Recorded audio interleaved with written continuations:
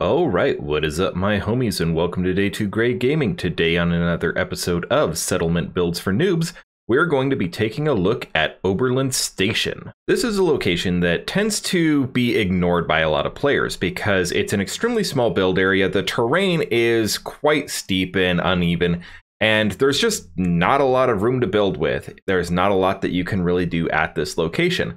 But because we're located right on the railroad tracks, I decided I wanted to try a slightly different variation of the scrapper build that I showed off at Outpost Zamonja. This would be a location where there would be tons of rail cars available, and we do see a fair number of rail cars both to the north and south along the railroad tracks. So that's what we're going to be taking a look at today. Without any further ado, let's go ahead and check out Oberland Station. So here we are at Oberland Station as I've been able to build it up. So I decided to make this a little bit more clean, a little more organized than you saw at Outpost Zamonja. So I stuck with one color of rail car. Most of the rail cars in this area tend to be blue anyway, so it's not that far out of place.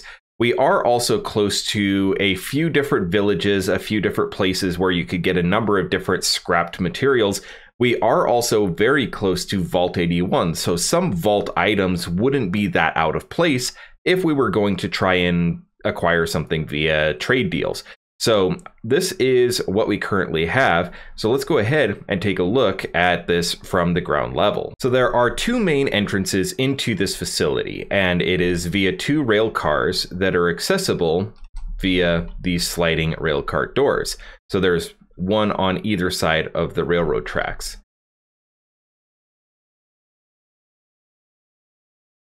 So as we step in, we have our main storefront area. So these three rail cars on this wall are all for the three stores that we have. This is not a full-size settlement like you normally see where we have 20 people. This is just a small settlement with 8 settlers in it, and it has a capacity of about that. We don't really have enough room to add any additional people. So this is not exactly going to be a metropolis, but this is at least a small settlement that you are able to get some semblance of an actual village in. So of the 3 stores that we are able to man, the first of these is a clinic. So we just have some Vault-Tec style posters around. And of course, we have our doctor who's just running a tier 3 clinic. And other than that, there's not a whole lot going on in here. We just have a couch for people to wait at, and we do have a bed in case anyone is wounded and needs a place to stay under the supervision of a doctor. So stepping down here, we have our main bar and restaurant area. So we do have a Vault 88 soda machine, and we do have our bar, but other than that, this is really sparsely populated compared to what we normally set up in our bars, mostly because of how cramped the rail cars are. So because I was already making the wall for this settlement out of rail cars, I decided to try and populate them as much as possible with the various different types of amenities we would need.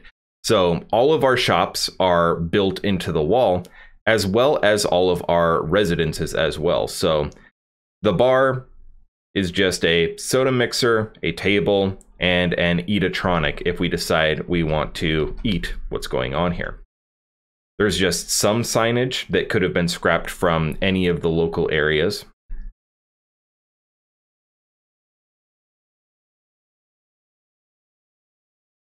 And then in here, we have our general trader. So there's not a whole lot going on here. So we just have the general trader who's apparently trying to go take a break somewhere and can't get there.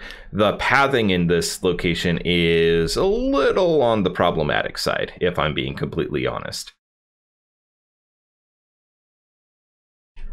So that is it for our 3 shops. And of course, down here, we have the north entrance to the settlement for anyone who's coming from the Grey Garden direction. And of course, all of our doorways and entrances are pretty heavily defended. We do have turrets in all directions, although the vast majority of attacks tend to come from down here by the river or uphill by the other gate. So we don't have to worry too much about attackers spawning inside our settlement, which is really helpful because this is a fairly haphazard settlement. All right. So here along the railroad tracks, we do have a Brahmin pen. So we just have a feeder and a small pen. It's not really designed for permanently housing our Brahmin. This is more to keep your pack Brahmin if we had any traveling caravans who wanted to spend the night. I didn't set up a caravan trade post just because we were starting to get pretty cramped and we were running out of level area that we could actually place one. All right. So moving over here, we have a pair of outhouses, and they're pretty much an outhouse. They're just a toilet. So I did kind of build them on this concrete platform, for one, because I wanted something level to set them on, but you can also kind of explain away that these are composting toilets, which would help for the garden area, which actually takes up a fair amount of the eastern portion of our settlement, which we will get to. We do have this platform where we display our 3 suits of T51 power armor here. So for a settlement of 8 people, that's not a terrible power armor ratio. And of course, the freestanding, I don't even know what you would call this, a way station, is serving as a elevated turret platform. So if anyone actually does manage to get inside the settlement, they really don't have any place to hide. They have turrets to deal with in all directions. The way station itself is serving as the hotel. So we have 3 of these smaller beds, just a couple chairs for people to sit in. Nothing super fancy, especially even by my hotel standards, where it's usually trying to make use of unscrappable structures and actually kind of give some place for non-residents to stay if they were just passing through. This is still pretty rundown and not that great as far as what's offered, but it is making use of that space that we can't really do anything else with. So let's go ahead and pass around here. So we do have 2 guns with our elevated artillery battery. I don't know why she's just standing on the steps. And so we do have 2 elevated shooting positions, 2 people that can face different directions. And they get a pretty decent view of the surrounding area. They can see as far as Grey Garden and the Corvega plant to this direction. They can see all the way to the Boston ruins in this direction. And they can see, to a decent degree, there is kind of a forest facing south, so they don't get that much visibility added by their height there. And then there is also the Weston Water Plant to the west. So quite a bit of additional elevation that allows them to see quite a bit of what's going on here.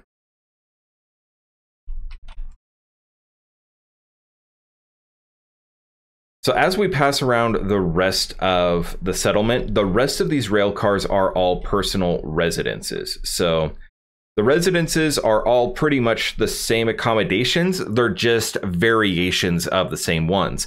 So everyone gets one of these Vault-Tec style beds. So that's one of the things that they could have easily traded from Vault 81 in exchange for other things. But just about all the rest of the furniture is something that could have been scavenged from the small village that's outside of Vault 81 or across the river where there is another small village on the other side of the dam. So just about every house has a chair to sit in. They have some sort of container to store their personal effects in, so we don't have to throw garbage everywhere. They can have some place to neatly stow their stuff. And they all have a nice, comfortable Vault-Tec style bed.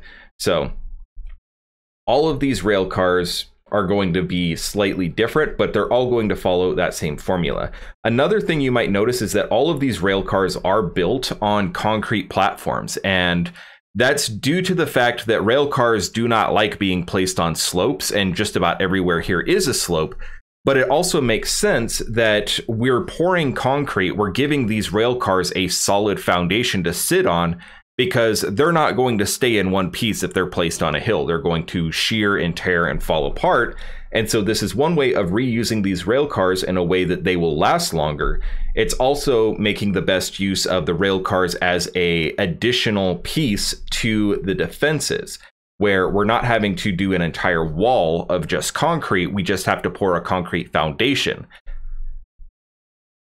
And also, we don't have to worry about finding a way to stack these rail cars 2 cars high.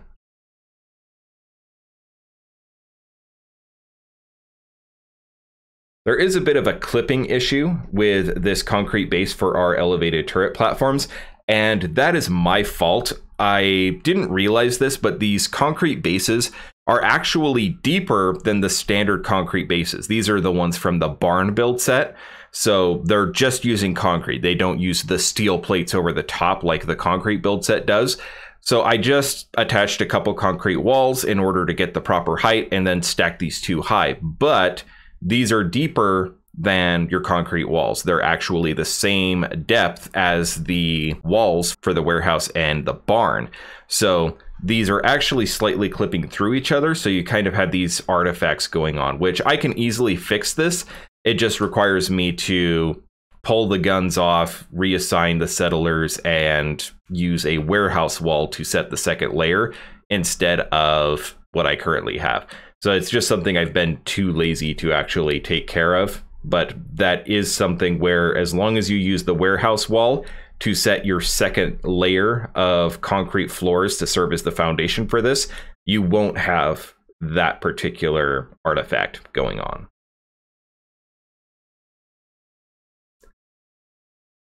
So here we have another one of these houses. So a steamer trunk that was scavenged from somewhere and a pretty shredded chair.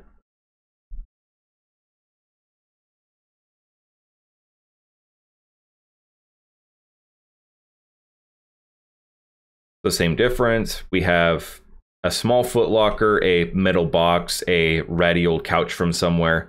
So all of these, like I said, are slightly different layout. You can put whatever you want in there, but they all pretty much have the same basic supplies that are provided to the settlers. So same here, we've got a file cabinet for storing your stuff. You've got a ratty old chair and a nice comfy Vault-Tec bed. So as we move around the site here, we do have the garden area. So we have pretty much the same diversity of diet as just about any of our other settlements. When you first arrive here, all they grow is potatoes. So you can get rid of a few of the potatoes and start adding in things like these melon plants, some carrots, some mute fruit, some razor grain, and really improve what your settlers have available to them, so that you're not just eating one crop. You don't have to deal with getting nutritional deficiencies nearly as much, and you don't have to worry about something wiping out all of your plants at once. Odds are something that's going to wipe out one plant isn't going to affect your entire crop all at once. So here we kind of have this larger boardwalk area. So I just threw in some exercise equipment just to increase the settler happiness here. We don't have nearly as much of the happiness generating stuff as most of the other things I like to put in my settlements. So improving the things that we do have is kind of a thing that I've thought about, but we really just don't have the room. Our wall is really hugging the outermost boundaries, and we're still pretty cramped in here. So same thing, we've got some benches, we've got this workshop bench cabinet thing and bed. I'll stop going into the rail cars at this point. I think you pretty much have the gist of it. And then the only other thing we really have is just this small table here and some chairs and our main engineering shack. So in here,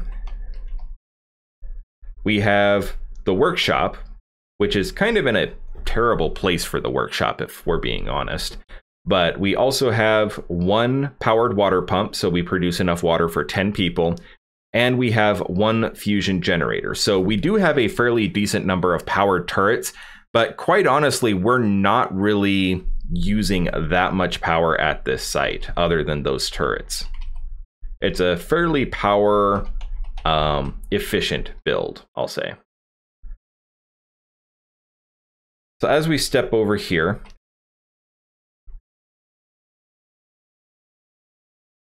we have access to our railcar rooftop. So just like Outpost Samonja, we need to have some way of getting on top of the wall so that we can repair our turrets after an attack, or if we just want to have a lookout, or if we just want to be able to take a stroll along the top of the rail cars. And so that's really what this provides us, is the way to get all the way around the settlement. And we pretty much have that here. So we have the ability to completely circumnavigate the settlement, even though we have a lot of different elevation changes. When it comes to our rail cars, we are able to go all the way around as we need.